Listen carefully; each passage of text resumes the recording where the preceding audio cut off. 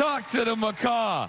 That was a Macaw concert tonight is what that was. Wow. I love that song choice for you because you are staying true to who you are and the reason why you're here. And I could tell you were singing it with all of your heart and soul because you meant it, because you knew someone out there tonight needed to hear that. Thank you.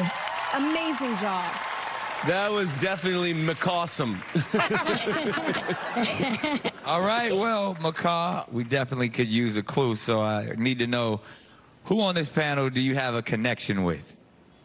Well, this connection is with Nicole. Yeah. Not only do we both love to travel, but we both have a special love for the Philippines. Good.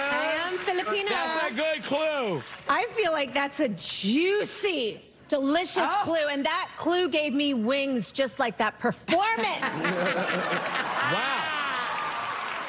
I feel like that clue alone confirms my guesses from last week, which were Darren Criss, who is also part Filipino. Yes. Love it. Right? Yes, yes. He could do everything. There was a clue that he's done Broadway and TV and music. Yeah. In the Chili Pepper, we saw Chili Pepper because he loves to sing Red Hot Chili Peppers music. Yeah. But there's another person that the Philippines clue makes me think of, and that is David Archuleta.